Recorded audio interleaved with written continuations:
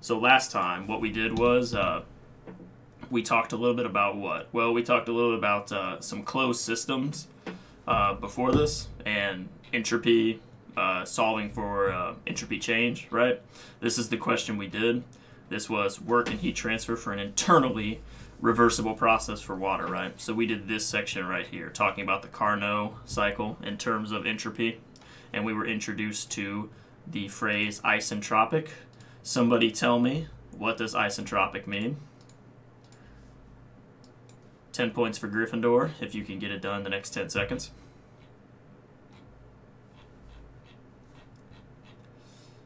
No change to entropy. Yes, correct. No change in entropy. You almost let Slytherin win, but you were there at the last second. So, that is what we have talked about. Now we are going to do something a little different here. So right here, entropy production is a term that we are adding to the equation that we already know, right? We knew this equation, right? This is the one that we did in the last section, correct? That very last step in that example problem. If we go back up here, if you recall, that's how they solved. That's how, this equation is how they solved. They just maneuvered it around, but essentially that's how they solved for the heat transfer, right? But a rearranging of this equation gets you the one down there as well. So this right here. And so closed system entropy balance is right here, but now we have added this term to it. So we'll talk about that in just a second. So it says, in this section, we begin our study of the entropy balance. The entropy balance is an expression of the second law that is particularly effective for thermodynamic analysis. The current presentation is limited to closed systems. The entropy balance is extended to control volumes in the next section in 6.9, not the next one, the one after. Just as mass and energy are accounted for by mass and energy balances, respectively, entropy is accounted for by an entropy balance. In equation 5.2, the entropy balance is introduced in words. So let's read these. It says, change in the amount of entropy contained within a system during the interval. So tell me, what is this one right here? I know it says right below us. But right here, what would I put as a symbol for this? Tanner, are you here? Change in the amount of entropy contained within the system during some time interval. What would we say? Anyone else want to go? Tanner's got it, looks like. Delta S, correct. So this would be delta S. We're going to construct the equation here. Is equal to net amount of entropy transferred in across the system boundary during the time interval. So which one would this be?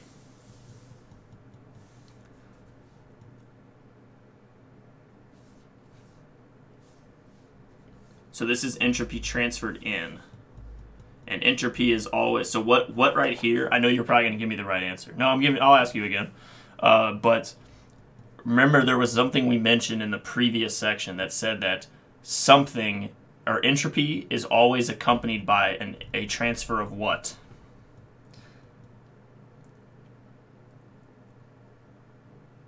Transfer of heat. Transfer of heat, that is correct. So this right here would be Q. I think it has it over T boundary or something to that effect. And then the last one is amount of entropy produced within the system during the time interval. And so I've been smacking this into your head for a while. And yes, you are correct. It should be from 1 to 2. That's sigma, correct.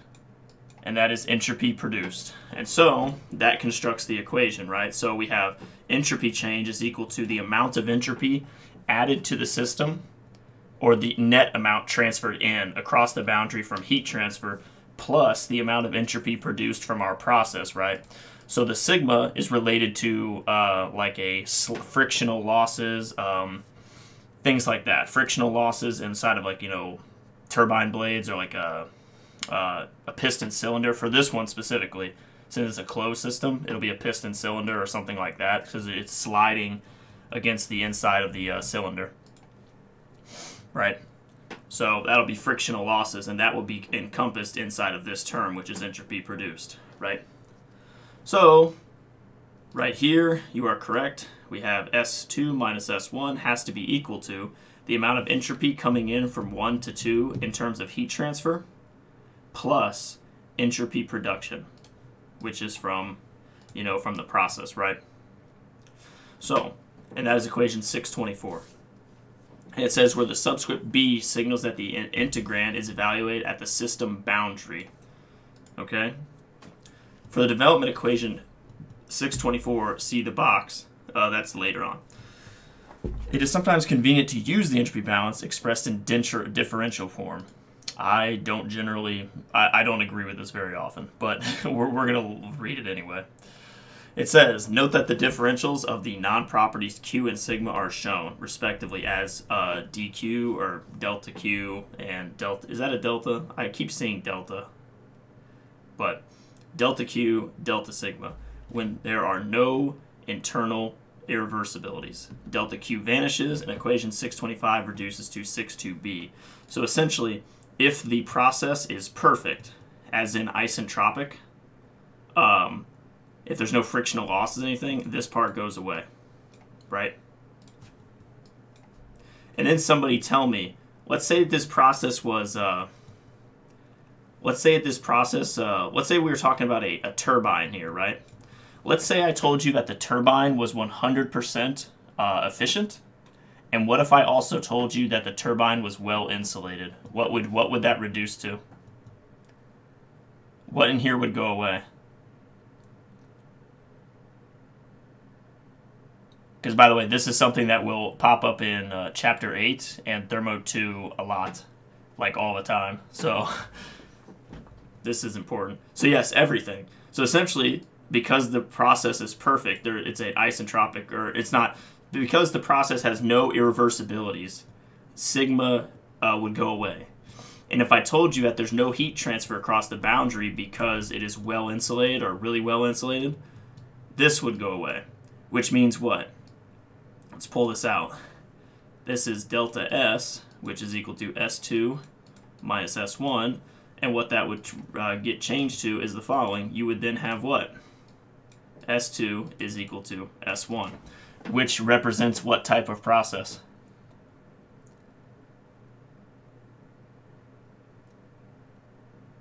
Isentropic, correct. So this is where it comes from. That is, this right here is, so whenever in the future, when you do questions in Chapter 8 and Thermo 2, like and beyond, whenever it says isentropic, this is what it means. Essentially, it means that the process is it has no irreversibilities, and there is no heat transfer coming in or leaving. And S1 is equal to S2. That is what it means, like numerically, right? I showed you graphically using the TS diagram in the last class.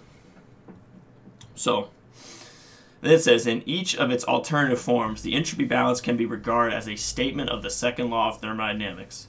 For the analysis of engineering systems, the entropy balance is a more effective means for applying the second law than the Clausius and Kelvin-Planck statements given in Chapter 5.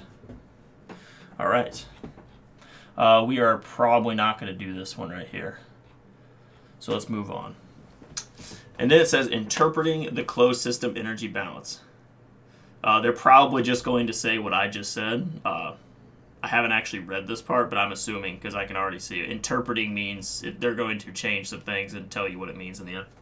But it says, if the end states are fixed, the entropy change on the left side of the equation 624 can be evaluated independent of the details of the process.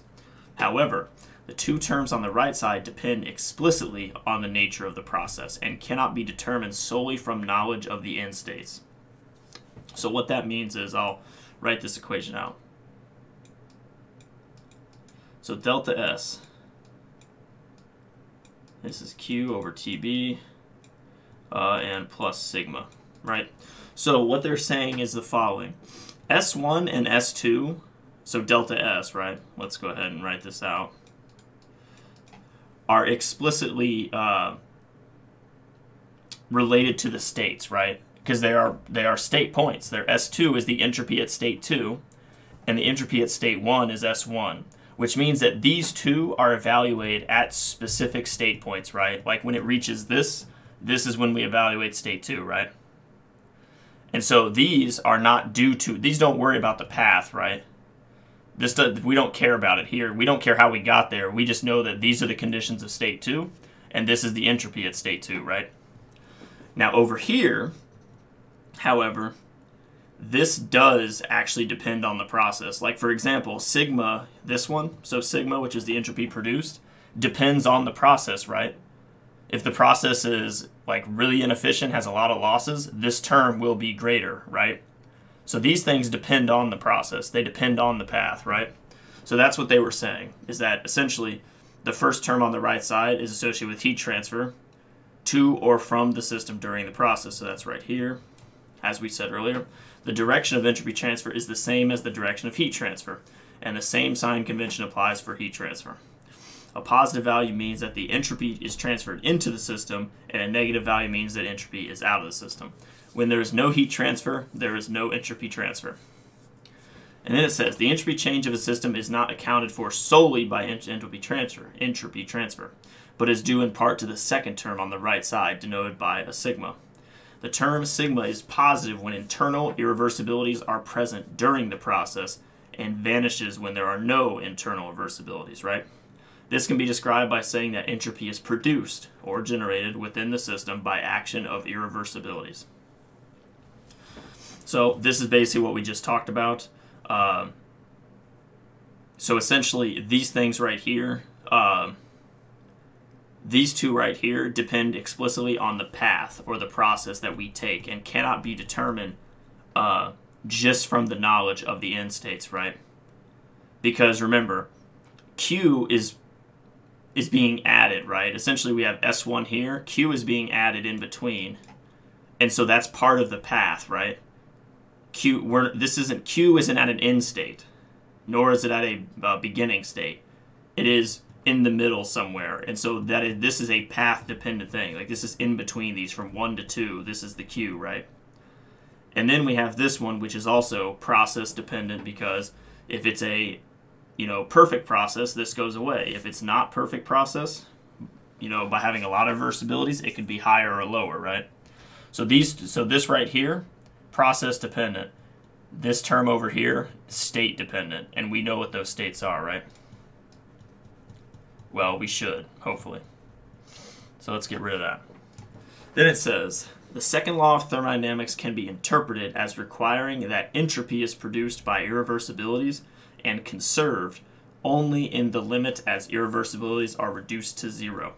Since sigma measures the effect of irreversibilities present within the system during a process, its value depends on the nature of the process and not solely on the end states. Entropy production is not a property. Okay? So, basically what we just said. And they're going to summarize that here. And it says, when applying the entropy balance to a closed system, it is essential to remember that requirements imposed by the second law on entropy production. The second law requires that entropy production be positive or 0 in value. So we talked about this one. I can't remember who brought this up. Somebody said, I don't know who it was. Was it Tanner? I don't even know. One of you guys. Or Joseph. Somebody, the last class. It was Tanner. Anyway, so you guys brought this up. And this right here is essentially what you were asking about. You were asking about, can delta S be negative? Yes. Can delta S be positive? Yes. Can delta S be 0? Yes. But can sigma be 0? Yes. Can it be less than 0? No. It can only ever be greater than 0. Because if it were less than 0, that means that we've removed entropy from the system. Essentially, our process, a perfect process, adds no more order. If it was less than 0, that means we have not only not added any more order or disorder, we have removed some. So it doesn't really make sense. A process has to do something to it, right? Or else there's no process. Something had to have been done to the fluid, or else you didn't do anything. So it says, the value of the entropy production cannot be negative. In contrast, the change in entropy of a system may be positive, negative, or 0. So right here. And it says, like other properties, entropy change for a process between two specified states can be determined without knowledges of the details of the process. So, like they reiterated, S2 and S1 are just state dependent. If I told you, T2 is this, T1 is this, pressure 1 is this, pressure 2 is this, you guys could tell me the entropy, but you guys would have no idea what happened in between, right? You would have no idea unless it was described to you. You would have no clue. That's because these two are only dependent on states. Over here, this one, like I said earlier, is dependent on the process because you could not tell me how much entropy was produced unless you knew the type of irreversibilities present. Like how do you, or the heat transfer coming in. You would have no idea how to tell me. So you would have to know about the process in between states 1 and 2. All right, so then it says, evaluating entropy production and transfer. So let me see here. So it says, the objective in many applications of the entropy balance is to evaluate entropy production term. This is true. So this is what you'll be doing mostly. You'll be evaluating entropy production, or you'll be evaluating heat transfer. So it's, or, you know, basically it could be anything. You could find delta S, sigma, or Q, but they have to give you these other things, right? Like if they give you this and this, you'll probably have to find this, right? So you just have to know what you're looking for, and you have to know the right equation. But essentially that is what you'll be doing in most of your questions. And then it says, however, the value of entropy production for a given process of a system often does not have much significance by itself. The significance is normally determined through comparison. For example, the entropy production within a given component might be compared to the entropy production values of the other components included in an overall system formed by these components. By comparing entropy production values, the components where applicable irreversibilities occur can be identified and rank ordered. This allows attention to be focused on the components that contribute to most inefficient operations. So essentially what it is saying is the following, is that if we have a system, right, I'm just going to draw like a little square here and some weird shapes, right? I don't know, let's do a star there and a triangle here, sure. If I have my pictures are great, by the way. So if I do a system here, and this is our system, if we find that this one, if we rank these in terms of like most entropy produced, so if we have 1, 2, 4, and 3, right? So if this one right here has the highest entropy produced out of all of these things, you can start looking at it and going, okay, that means that this process is the most inefficient, right? It is the one that causes the most, or has the most irreversibilities. And so we can start determining, is it a limitation of machines? Are the machines taking place? Is it, you know, frictional losses? Is it something that we can change, right? Or is the process that destructive that we just can't change it, right? You have to know these things, and that's why labeling them as the highest ones to lowest ones can often help you get more efficient, right? Like if, let's say for example, we could then change and make 1, you know, now number 3, right? That means that we have essentially eliminated a lot of entropy produced and therefore some irreversibilities in our system, which would help us, right? So that's what they're saying here, is that knowing which ones cause the most amount of entropy produced is very helpful to overall efficiency of a cycle. And then it says, to evaluate the entropy transfer term of the entropy balance requires information regarding both the heat transfer and the temperature on the boundary where the heat transfer occurs. The entropy transfer term is not always subject to direct evaluation. However, because the required information is either unknown or not defined, such as when the system passes through states sufficiently far from equilibrium. In such applications, it may be convenient, therefore, to enlarge the system to include enough of the immediate surroundings that the temperature on the boundary of the enlarged system corresponds to the temperature of the surroundings away from the immediate vicinity of the system. TF. Okay. The entropy transfer term is then simply Q over TF. However, as the irreversibilities present would not just be for the system of interest, but for the enlarged system, the entropy production term would account for the effects of internal irreversibilities within the system and external irreversibilities present within that portion of the surroundings included within the enlarged system. So, what that whole jumble just said is that I'm going to draw a little box here. Here's another picture for you guys. So essentially, if we include our boundary, right, let's say our boundary is here, right on the outside of this. And that is what we are including when it comes to T boundary, right? We are including this temperature.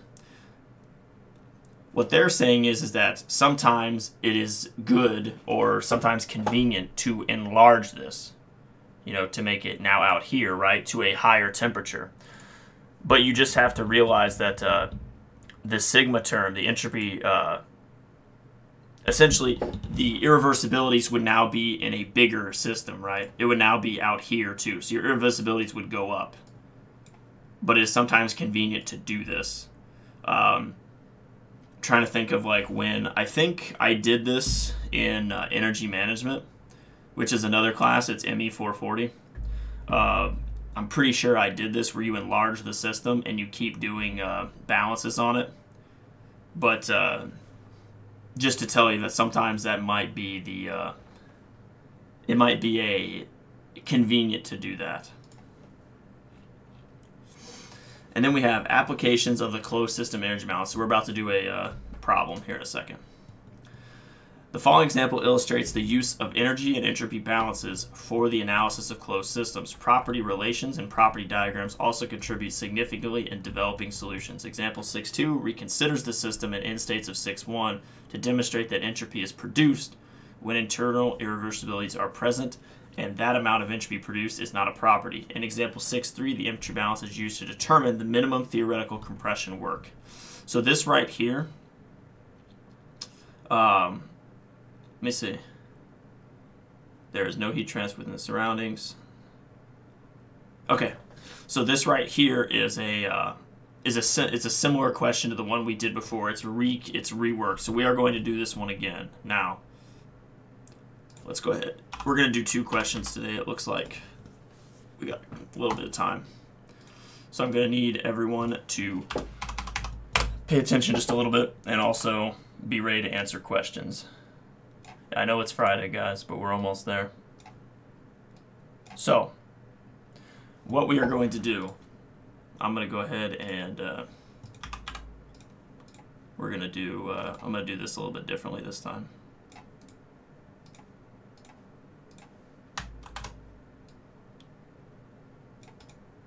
Alright, so let's zoom it in. Get more high-tech here as we go. So, what it says is that water, initially at a saturated liquid at 150 degrees C. So we're already getting information thrown at us, so we have to be ready here. So, let me go ahead and turn down the old font size here. So let's do givens. So, given. What were we given? Well, we were given water, right? Water is our working fluid, clearly, from the question. And then it said initially at a saturated liquid of 150 degrees C. So that means that we were given T1 is equal to 150, right? But not only that, what else were we given?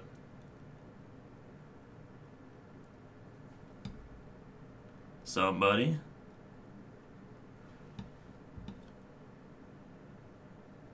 Saturated water. Yes, we were given saturated liquid, which means it is under the saturation curve, right? But it's saturated liquid, which means that its quality is 0. And Tanner has already said that. So quality is equal to 0. Because remember, saturated liquid is 0, quality of 0. Saturated vapor is quality of 1. So that's what we were given so far. And it says it was contained in a piston cylinder assembly. So we'll hold on to that in just a minute. It then says the water undergoes a process to the corresponding saturated vapor state. So we were given something else. So we were given x2 is equal to what? 1. Correct. Because we went from saturated liquid to vapor. So this question is the exact same as the one before, except they've changed something in here. They've changed there's no heat transfer and that there's a paddle wheel. So we'll have to watch for that. And it says during which the piston freely moves within the cylinder. So we have went from T1, although T1 is equal to T2, and we'll prove that in just a minute. And then it says there is no heat transfer with the surroundings. So that means that Q is then equal to 0, right? No heat transfer with the surroundings. And then it also says, if the change in state is brought about by the action of a paddle wheel, determine the net work per unit mass in kilojoules per kilogram and the amount of entropy produced per unit mass in kilojoules per kilogram Kelvin. So what we are trying to find is the following. We are trying to find work of the paddle wheel. So work of the paddle wheel, so work. And we are also trying to find sigma, which is entropy produced, right? So this is what we were given. Now, before we start, we're going to get into a better habit here, or I'm going to get into a better habit. We are going to do a TS diagram really fast. So, TS diagram will be done right here.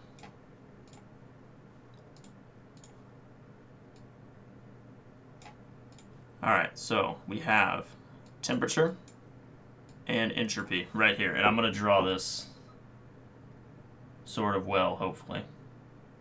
Okay. So now, where will we put state 1? It doesn't really matter. This is arbitrary, wherever you draw this line. But let's say we draw the line here where temperature is 150. Where are we putting state 1?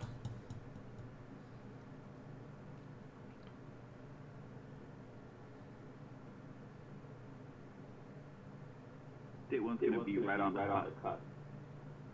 Of? That R, so it's going to be, because X equals 0, so it's going to be right on the left portion of the hump there. So right here is what you're saying. Correct. The quality of X quality of X1 at 150 is 0. Yes. So we are right here for our first state. And our temperature is equal to 150 right here. Okay? Now, it says that the water undergoes a process to the corresponding saturated vapor state, during which the piston moves freely. So that means what? That means that during this process, where is our final state on here? It's at the right boundary of the region. So right here, with a straight line. So essentially, what happened here, and we're going to get what has happened. So I'm going to draw this up here at the top.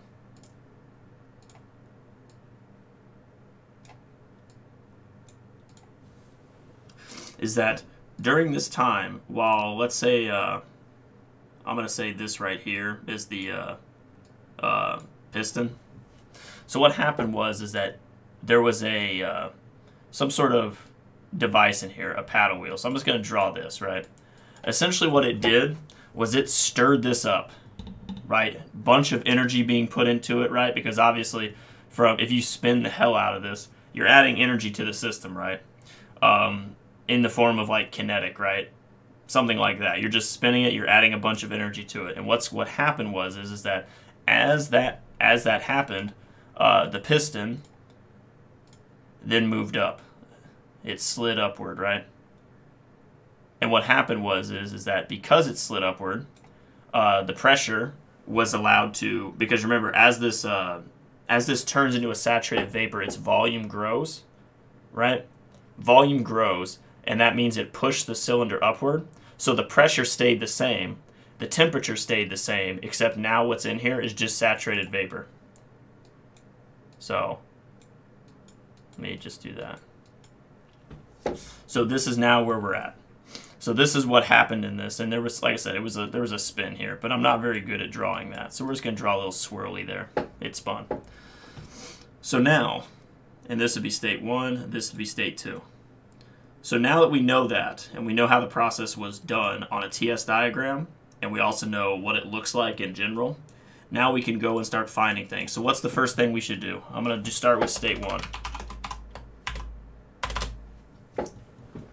What is the first thing we should accomplish here?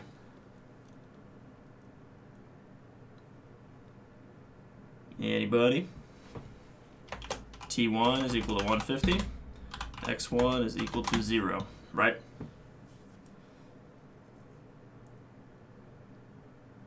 So start by bar values on the table, stuff like specific volume and specific entropy.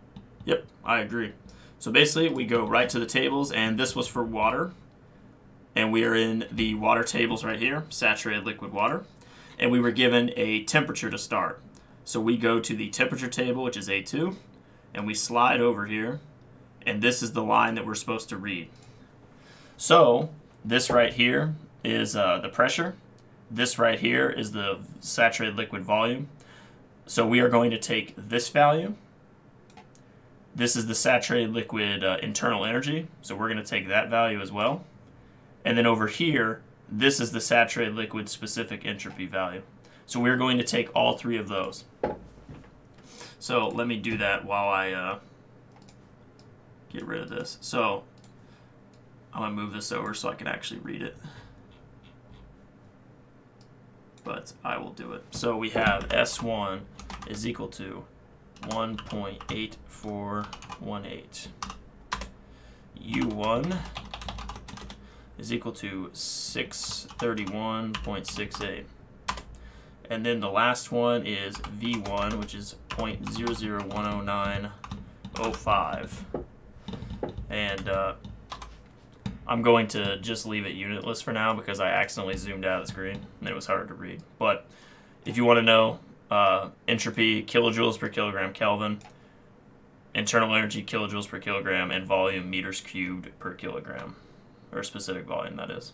So that's state 1. So we have now found all the values that we want from state 1, right? We have found it all. Everything that we needed. Now, although there's still one thing maybe we needed that we didn't write down. Somebody tell me what we might need here.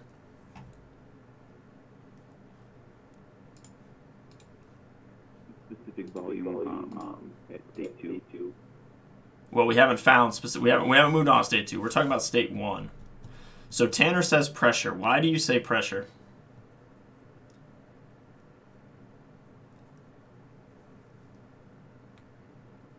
So we can find work. Okay. So let's do that. We'll go ahead and grab that.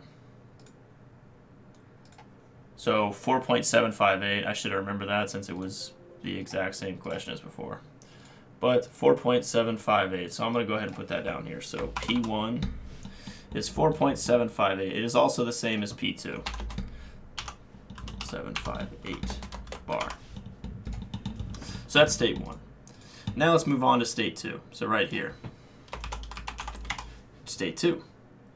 So what are we doing in state 2? Michael, you said something just a minute ago. What are we doing? We need the volume at state 2, which is x equal to 1 G at 0.2928. You said specific volume at state 2 was what? 0.3928. 0.3? Okay, yeah, so right here. So 0.3928, gotcha. Correct. So 0.3928, got it. And then we have the other ones, which are, go to 150, slide across, 2559.5. So U2 is 255.5. And then the last one was 6 point something. I just don't recall what it was. 6.8379, got it. 6.8379. Okay? So these are now, we have all the values that we need, right? Would you guys agree?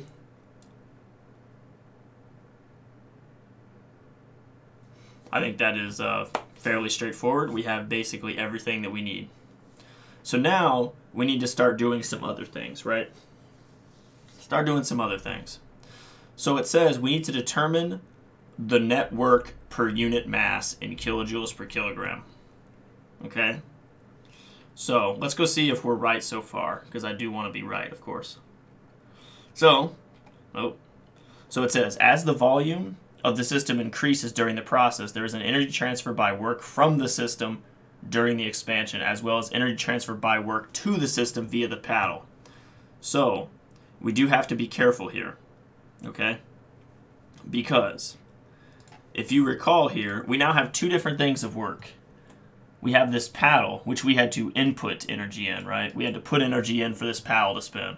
While also, since this piston moved upward by its own accord, right, because of the expansion of the gases, or the expansion of the vapor, that means what? It means that there is work going out of the system when we get to this state right here, in between the state. So we have two different sets of work, right?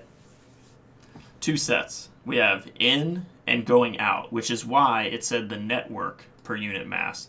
So when it says the net work per unit mass, that means we're looking for what? We are looking for the amount of work that we put in and add the amount of work that we left, or the opposite way, where the amount of work we made minus the amount of work that we had to put in, right? That's what we're looking for, the net work. So let's go back here. So let's pull this up. Sorry. Does anybody have any ideas about what we're going to do next, though? I'll leave this here at the bottom just to, like, you know, maybe someone get some help.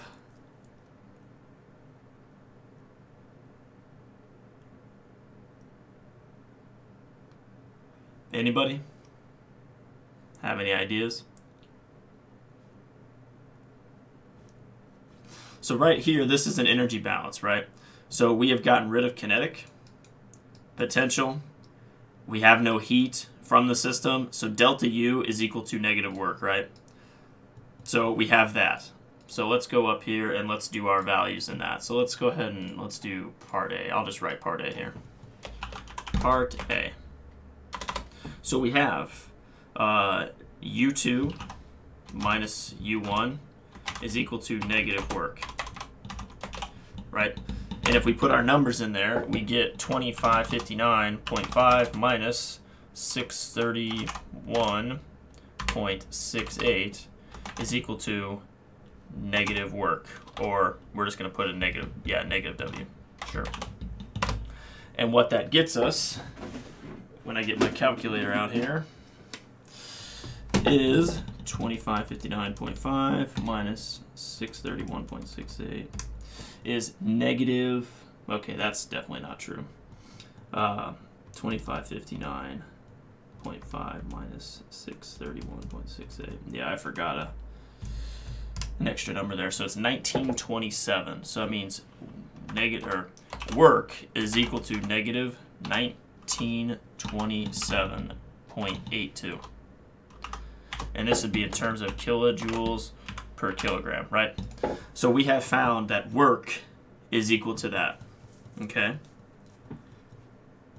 So that right there, so what work is that?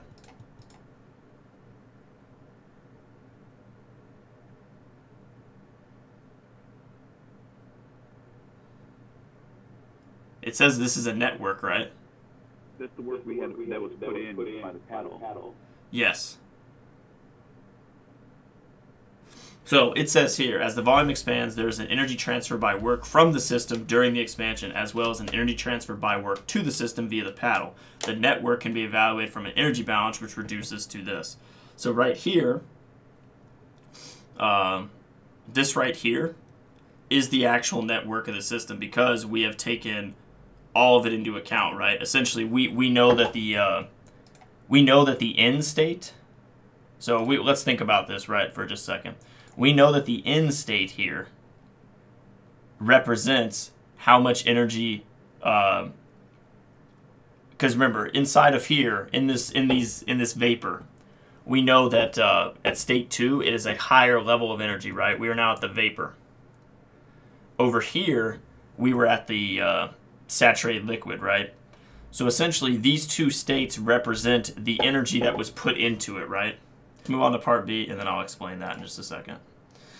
So then it says, the amount of entropy produced is evaluated by applying the entropy balance. So we have to use that entropy balance equation that we did before. So S2 minus S1 is equal to the integral. So I'm going to do int, because I don't know another better way to do that, over TB plus, and that's from 1 to 2, by the way. I don't know another way of doing it. So it was this right here. So this was our entropy balance from the previous one. S2 minus S1 is equal to the integral of Q TB plus sigma, okay? So what we are trying to find here is we are trying to find sigma, right? we're trying to find the entropy produced per unit mass. So is there something that goes away here?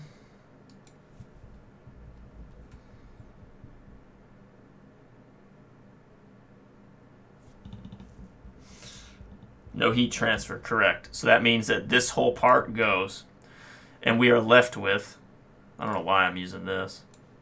I'm using the on-screen tool instead of the one from here. So we are left with the following. We are left with S2 minus S1 is equal to sigma, right? So if we are looking for the entropy produced, it just comes down to this, right? It's whatever the difference is between them had to have been produced by the process. So let's go back here and let's see them do it. So you get sigma is equal to S2 minus S1.